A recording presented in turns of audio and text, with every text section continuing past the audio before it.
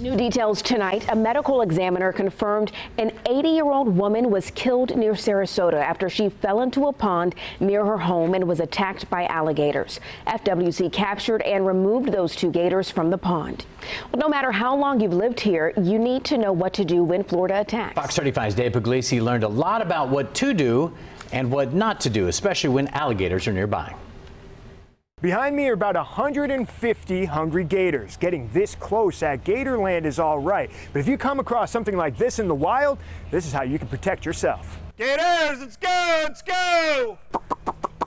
It's feeding time at Gatorland. Head up, head up.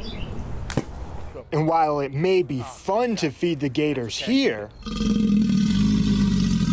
it's the #1 thing not to do for gators out in the wild. Getting fed a cheeseburger, a hot dog, a piece of chicken, a steak, out of your backyard. If he's in a backyard pond, sure, they're gonna love it, but they're gonna keep coming closer every time.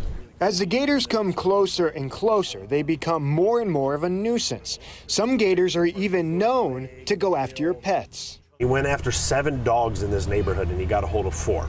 3 of the 4 he got a hold of, a German Shepherd, a Boxer, and a Labrador. Out in the wild, alligators don't want anything to do with humans, but it is best to keep a safe distance from the water's edge. 25 feet from water's edge is a good buffer when walking around. You don't want to be right down at the water's edge. You don't want to let your dogs go swimming in the water, because in the water, it's going to look like an easy meal. Gatorland expert Brandon Fisher also says don't do anything to provoke a gator, like try to touch it or pet it. If a gator starts running at you, you just have to hope you can outrun him. Zigzags don't work. They're very flexible. They can turn on a dime, bite their own tails. So that's an old wives' tale made up by an old wife who wants to see her husband get eaten, probably. Remember, it is illegal to feed or harm a gator in the state of Florida. If you do come across a nuisance gator in your neighborhood, make sure you call the FWC.